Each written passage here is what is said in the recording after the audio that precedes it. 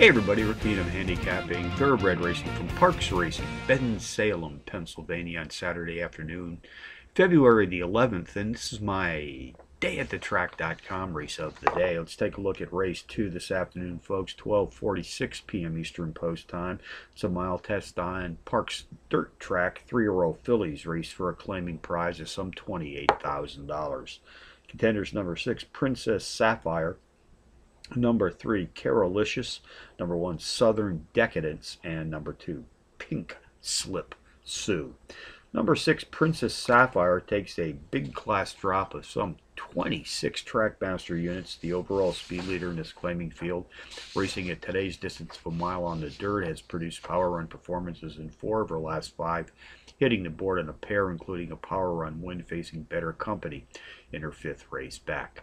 Number 3, Carolicious, the pace profile leader, comes off back-to-back power run board hits in her last 2 starts. Jockey Jose Flores and trainer Ron Glorioso sent her to the post this afternoon. They've hit the board with an impressive 71% of their entries saddle as a team to date. Race 2 summary, number 6, Princess Sapphire, tops my contenders list this afternoon, which also includes number 3, Carolicious, number 1, Southern Decadence, and number 2, Pink Slip Sue, 6-3. 1-2 in the second from Parx Racing. Bonus long shots. Let's stay right here at Parx Race 5.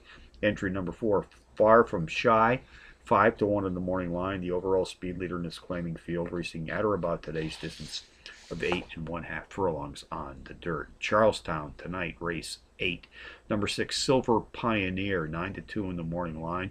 Qualifies as the Trackmaster Plus Power Pony, drops in class as the speed leader in this claiming field, sprinting at 7 furlongs on the dirt. So handicapping from Parx Racing on a Saturday afternoon. Rick Needham for dayatthetrack.com, reminding you as always to please bet with your head, not over it.